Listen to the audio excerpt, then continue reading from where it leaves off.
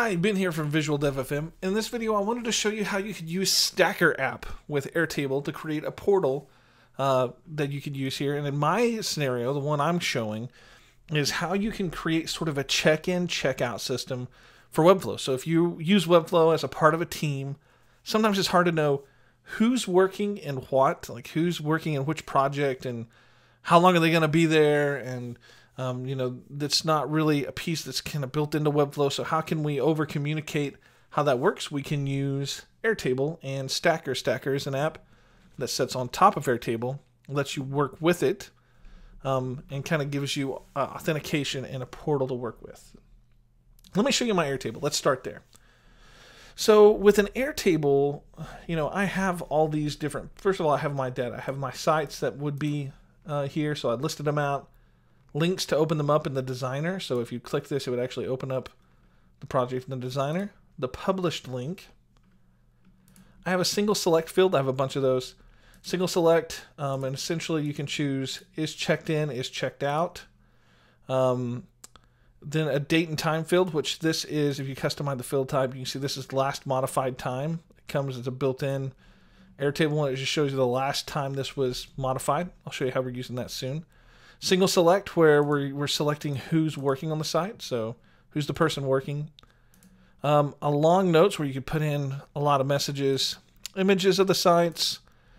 Single select, two more, so the working in, essentially, so I can say, okay, working in the designer or the editor, and then how long will you be working.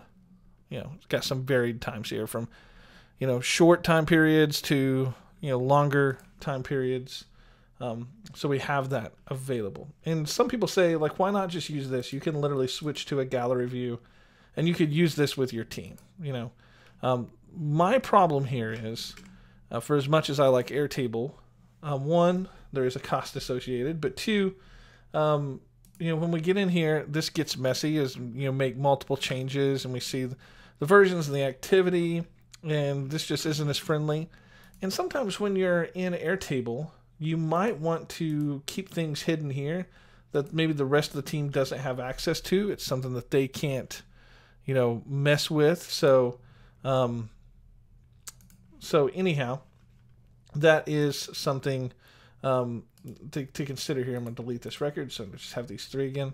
So now I have these three sites here. And then one thing you'll need with Stacker app is you'll also need users. So here I have the people who can log into my portal. I've listed their email address. This is the column you absolutely have to have. Once that's added, you can move on over to Stacker. When you sign up for Stacker, it's essentially sign up. Where's your data stored? You put in your email, your use case. It's going to force me to enter this, but essentially it walks you through everything, all the steps. It's really good. And you're going to end up giving Stacker your API key so you can grab this data, this project table. And then what I ended up with was this. So essentially you can see these are my sites not being worked on. These are my sites being worked on. But if I jump in here to the site settings, in the setup, I have two tables, my users, which is what shows me, my users here. And then I can do some things, I can configure fields for these and, all kinds of pieces, permissions and layouts, all of this. But on my user settings, I can configure this to where if I put people in here in my field, it doesn't automatically make them, it's not like an automatic thing where it automatically emails them and says, hey, you have access to this. You would have to give them this link that shows up. And then you can choose whitelist only, so it's only the people in your users table, or you can actually open this up to where anybody could join. But you get in here and you can sync your tables, and in here you can even choose your fields, like what fields are coming across. This is what's really cool. If I had some notes and some pieces I was keeping on the back end I didn't want the rest of the team to see, I can literally hide that from them, which is really cool. But what you can do is you can create these views. So this is essentially my first view, and it's up here in the tab up top. And if I click on the pencil over here, you'll notice that I'm using a display type as a card. You can use table. You can use, one record only, which shows you one at a time. But I'm going to stick with card here, and it shows me I've got an image set as my cover image. I can choose that field from Airtable. And then I can kind of choose which, in this overview, high level setting, which fields show here, like what's important. And then what I'm doing is I'm sorting by the date it was last modified. So that's what we're using that date for, that date and time. And then I also have a filter here. A filter is, these are the sites that aren't checked in, nobody's working on. And then if I save this layout and just click out, then these are the sites being worked on. And so what you can do is actually, I'm going to go back here to this list, and if I'm in edit mode, I can choose right here and I can say duplicate this layout, which is what I did. I just made a second copy of it. And over here, what I did is when I edited this, I went to the filter and I said only show me the sites that are checked in, so that way I can only see the sites that people are working on. I wouldn't see all the other things that people aren't working on, like the whole list of sites. I'm seeing the sites people are currently working on. So once I have this, I kind of have this filter here.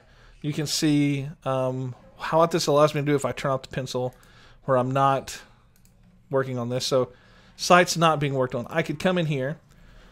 One, if I'm working on a site, this is real quick. I can open this site in the designer if I was logged in. I'm not logged in. Or I can view this published site, and I can see the published version of it. So it's a quick way to get to what you're working on. But right here, I also have ability. So if I was going to work on this site, I would say I'm checked into, and it's me.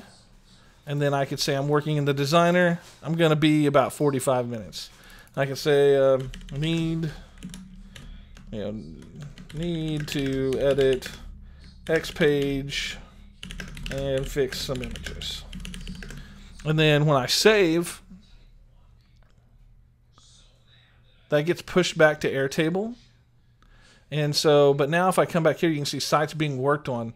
Now, if you're working in a team, you see you have this portal, you come in and you see, oh, this site's being worked on, Ben's working on it, he's in the designer, he's going to be there for another 45 minutes. Well, that's how long he was, budgeting being there. And then you can see these sites that aren't being worked on. And if we go to Airtable, you can see now, checked into, I've got my notes, they're all there. And then when I was done here, I could say, oh, I'm checked out of, I can clear this, right? Because I don't need these. And then I'm just going to save it. You can say, changes made, blah, blah, blah. And then I could save it. So now when I come back to my sites not being worked on, we see we have these sitting here, which is really cool. So then you can take this to the next level by using Integromat. So if we open up Integromat and we create a new scenario, I'm just going to start with Airtable. And I'm going to start with Slack. So I can hit continue. And then here what we want to do is we want to start with Airtable. So we want to watch records. So connection, we're just going to add one here, my Airtable connection. And I'm going to grab my API token really quickly. Okay, so I've added in my API key. And now you can see Ben's Airtable. And then base, I can choose, which one of these. I'm going to choose this table because this is the one I was using, or this Airbase. And then I can choose my table, which is sites. That's what I'm going to use. And then you need a time field to watch. So I have a date and time field, which is my updated. And then we'll say date and time is, we'll use name here. And then max records 1, we're going to just bump this up to 10. And then we're going to say, okay, so now, from now on, we're going to watch these changes. And then I'm going to add another module, and I'm going to use Slack. And so I'm now going to create a message. And I just need to add in a connection. I'm going to call this Ben Slack, and hit continue. It's going to bring up Slack for me, authorization. I'm just going to say yes. You do have access to this Slack community here. And then I can come in here and choose what channel, once this loads, I want to send this to. So I did create a Webflow check-in public channel. And then so now I can choose the message, and I can say, hey, and then we can say the user editing has checked into or checked out of this project. Details here. And then we can put in notes, and we can also put in budgeted time, how long they'll be working in, all that fun stuff. But then essentially I say okay. And then so now what I can do is I can click here to run this scenario. And you can see here I do have one operation. So what I want to do is I want to run this once. I'm going to actually come back over here to my check-in, and I'm just going to say, okay, is checked into. It's been. I'm working in the designer. Blah, blah. And so now I save this. Okay. And then I can come here. I can run this once. And you can see I get my messages. So now if I jump into Slack, you can say, oh, hey, Ben has checked into Visual Dev School project. Details here. And so now the whole channel would know Ben's working here, and he's got control of this project, so they wouldn't even have to really look in the portal. I mean, they could always look there before they jump in, but then this is just kind of messages.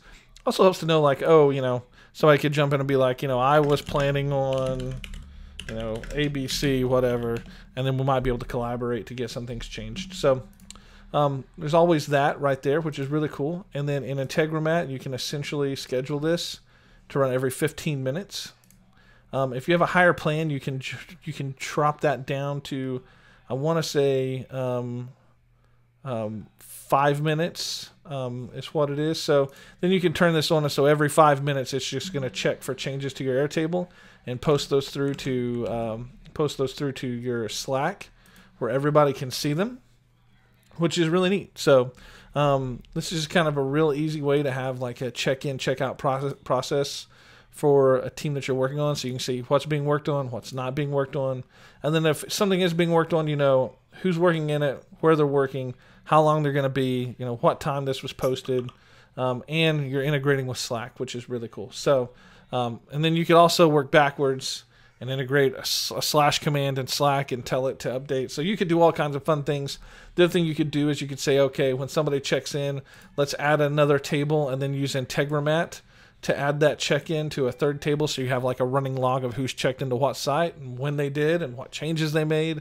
So just a really cool way that you can use Stacker app to build a really, really simple app, but that's really, really fun. I mean, this was really fun to build. It didn't take very long, and like I said, super, super fun to work with.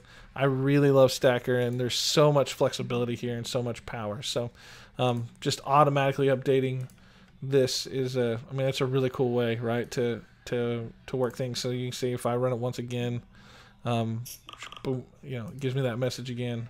Hey, I left my name blank. I should probably leave that here. You can solve for that, but it's checked out. So anyway, when you are in these views, though, I don't think I showed you this. If you do come in here, one of the cool things about this is you can drag and drop, which is really, really cool. So, if I want to move this around, I can, I can drag in a new container, which is really cool. So I could pull this down at the bottom, and then I could even drop in like an embed, where if I configure this, I could say, I want to embed this website even that that we're using. Then you can see, oh, it shows you an actual embed of the site. Of course, this is squeezed into a container. If you pull it out of the container, it's full width. But anyway, just things you can play with, things you can try, things you can do. Just a lot of power here in Stacker app, and something that's really cool. And I think this is kind of helpful if you're working in a Webflow team to quickly have a way for people to check in and check out of projects, so you know who's working on what. So hope this video helps.